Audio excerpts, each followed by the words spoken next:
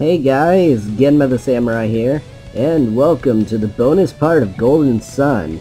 So yeah, it's not exactly over because I have this part where I'm going to showcase some of the extra stuff, and I am post-commentating over this just for editing purposes. So to begin with, I'm going to talk about the best place to level grind in the game, at least in my opinion.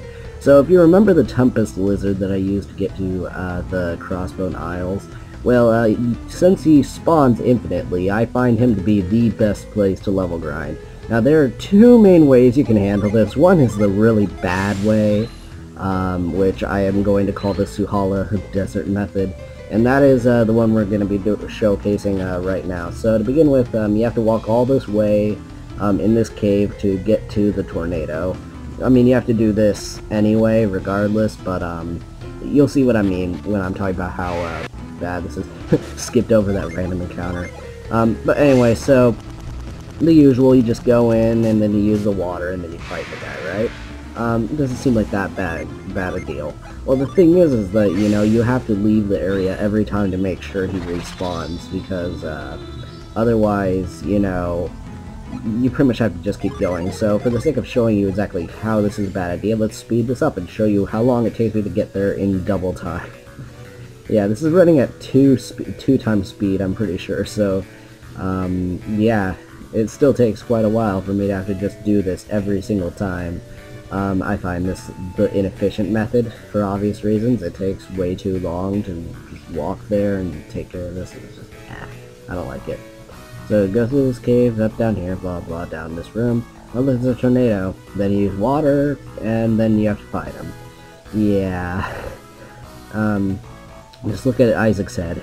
He agrees with me that this is not a good way of handling things. So, the good way to handle it is the Crossbone Isle method, as I like to call it. Just go inside the tornado and let it take you away to Crossbone Isle. Once there at Crossbone Isle, you can basically just keep entering that little spot in and out, and it will make them respawn. This is a much shorter distance to walk than going through the desert. So, if you want to level grind this guy, this is the best way to handle him. So you go inside, you use the Douse ability, and you fight him. And I'm going to also discuss some good strategies for fighting this guy, but I don't think I really do this here because I didn't really prepare. So to begin with, as I said before, this guy can be poisoned, and once he's poisoned, he pretty much is going to be dead within about 3 turns. It takes around 600 health from him, which is quite a lot. So, yeah, he pretty much is dead in 3 turns the moment you get him poisoned. So, it is a way faster method than having to fight him the other way, which is what I had to resort to here, you know, for obvious reasons. Ramsey! Sorry. Yeah. This thing isn't really that hard to fight, in general. I mean, you know, once you level grind him enough, he gets despicably easy. And it admittedly gets kind of boring level grinding this guy, but it's nowhere near as tedious as it is if you were to go through the desert every time. When I was a kid, that was the way I handled it, because I thought killing him on the island would make him, like, you know, never show up again. So I never really tried. And now that I know it does make him spawn still, it is the obviously superior method of handling it. I have currently grinded on my actual Game Boy Advance file all the way up to 30. Speaking of which, I am currently, the way that I am playing it in this recording is actually from my GameCube. Yeah, I was playing it on my Game Boy player, as you can see from the Z button option in the top right corner. Sorry that I didn't address that right away. Now, not all of this video is going to be playing from that. I did this to test how it would look, and I think it looks pretty good. I think I don't know, I don't really know which one looks better. It looks best on the actual Game Boy Advance, personally, but, yeah, this isn't bad. Boreas, you and your icicles that you shoot an arrow through. I don't know. It's really crazy summon animations. One of the things I love about this game is the summon animations. They're just so cool to watch. They're really well animated for, you know, a Game Boy Advance title. Just, I can't believe it. But anyway, I've done a lot of fanboying in this over the Let's Play and stuff. So, in general, you know, just use his abilities. ground, you know, stops with movement, and gust, you know, allows you to attack quick. There you go, he's dead. It's not that hard of a boss at all. You can totally grind him. So yeah, you go in here, and he respawns. I'm pretty sure I jump cut, so we're not going to be seeing me fight the guy twice. I've already showcased him once. So yeah, you just keep doing this over and over again. It's pretty easy, especially when you use the correct method. So yeah. Cutting. So yeah, that's the crossbow and aisle method. That is the best place to level grind. So there you go. Now there's the battle mode. I didn't really showcase this because this isn't important to the actual game. But the battle mode, sorry, turn up the volume a little bit. So the battle mode is very interesting because this game actually has multiplayer aspects, but I'm not going to be showcasing that due to the fact that, you know, I was playing this off of an emulator, and, you know, trying to play this, you know, I would need someone who would have to have a copy of this. You know, maybe if I can get, you know, someone to, like, get a copy of this game, which maybe I will succeed one day. I can do a video of me doing the multiplayer for this, but as it is, you know, I'm just going to showcase what I'm going to call the survival mode, where you basically fight monsters kind of endlessly, and there's a ton of people you can talk to here for some comedic dialogue, you know.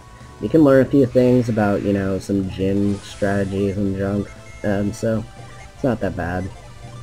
So whatever save file you use for the battle mode, it's going to basically use, you know, how you have all your equipment set, you know, in that save file. I'm currently using the one that I completed the game with. Yeah, so some of these enemies go down really easy. The enemies that you run into are actually pretty proportional to your level in the game. So since we're a little under-leveled, you know, we're running into some pretty basic enemies right now. It's nothing really that impressive. You know, here's like the lizard guys. You can pretty much kill them just by spamming the attack button. They're nothing special, you know. Just, yeah, really. There you go. And it also keeps record of, you know, how many fights you've done in before. You know, it can get pretty darn boring, but, you know, it's a fun little thing to mess around with. I personally have lasted, I think at most, and it was in Golden Sun 2, around like 40 fights in a row, because this really becomes a game of endurance pretty quick, because your Synergy and Jin that you have used carry over from battle to battle. So yeah, it's definitely something to watch out for. And there we go, I think that was the first time I've actually seen that work. So, Ivan's weapon there actually has a % ratio of killing an enemy in one hit, and that's what happened there. So, yeah, I think it's good that I kept Assassin Blade as this weapon. That's going to be really useful in Golden Sun 2. So, let's use Meteor and Squall, Breeze, and Sleep. Yeah, so like I said earlier, so this mode is still in Golden Sun 2, and it's pretty fun in that game. You could even play backwards with Golden Sun 1. I think there might be a few requirements to do that, though, but yeah, it's pretty cool. Yeah, there's Meteor. There you go. Kraken takes blah blah blah damage. Yeah, this was the boss from the Caragol Sea. I was going to show footage of this one crazy thing that happened, so it turns out you could go to the Crossbow and Isles way earlier in the game than when I went to with the Caragol Sea section. If you choose, like, the correct people, the ship will actually veer to, like, the left, and it'll eventually land on the Crossbow and Isles. Now, at that point in the game, you can't do everything, because you need, like, the Cloak Synergy and some other stuff, but, yeah, it's pretty neat that you can do it that early. I just sadly didn't get it on camera for you guys. I just found out when I was like having to replay the game after I'd lost my old save file. So it was pretty crazy. And I would have used, you know, outside footage, but, you know, I didn't record it, and I don't like, you know, using stuff that I didn't do myself, you know. So yeah, there you go, the Kraken. I quit after this point because, you know, I just wanted to show the stuff. So yeah, there you go. I got a record of 5 monster fights, so there you go. Do with how you will. And once you leave, you're put back to the main menus. Now, again, you could do multiplayer using the link cables here.